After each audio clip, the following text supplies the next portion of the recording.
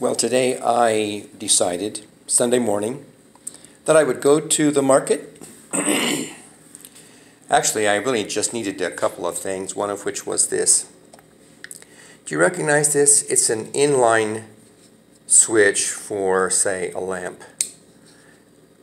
I have 4 lamps that came with these little cheap rotary switches in the cord, and they eventually just wear out or break, and so I've been getting by with one that had broken recently, and I decided to go to the hardware store today and get one of those.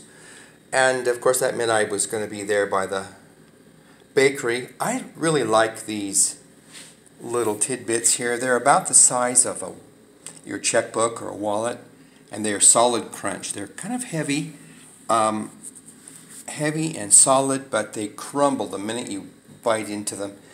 Don't eat these in your brother-in-law's Lexus. This is from there also, the little panaderia, the bakery near my house. I buy a lot of these because they're so good. Toasted, I slice it thin. It's good with tuna, like a tuna salad sandwich, or jelly. And I really did have just another motive for going to the market, and that was to get some nuts. I use these chopped pecans for salads. The same here. They're great for yogurt.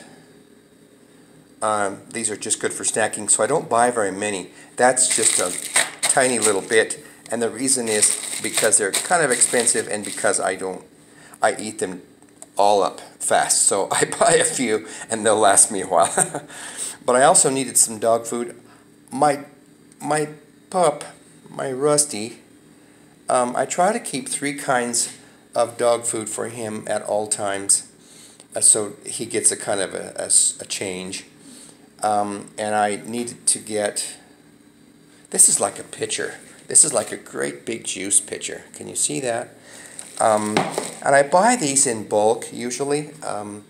Depends where I'm at the time. I get a lot at the grocery store, but I also get his stuff at the market. This, I think, is a whole, what they would call a kilo, or 2.2 pounds. So I'll put that in here. This is a container for Rusty that I've had many years.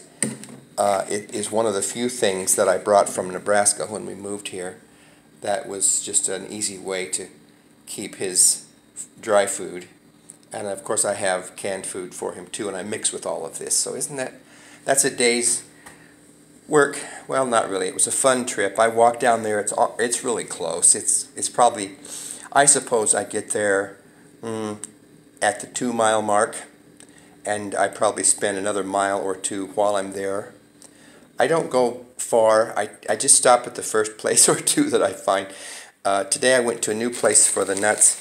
It's all girls. I used to go to the one where a couple of brothers have a nice little shop, but here they have a combination of these kinds of, I'll call them snacks and candy, and very clean, kind of white atmosphere. I mean, the whole market is dirty and noisy, and you know, it's not pristine by any means, but you go there and you just have a lot of fun mingling with people and dodging the cars and motorcycles and other people. And I'm going to have one of these right now. By the way, I use an awful lot of chocolate sauce. Dribble a little of chocolate on here, Hershey's chocolate. So good. So anyway, and over there is my kitchen. It's never very tidy. They're on the side. You see those little colorful containers? I put nuts in there. I usually have 5 or 6 kinds of nuts for my for snacking, but ice cream or yogurt. I never thought I would put stuff in yogurt, but I do.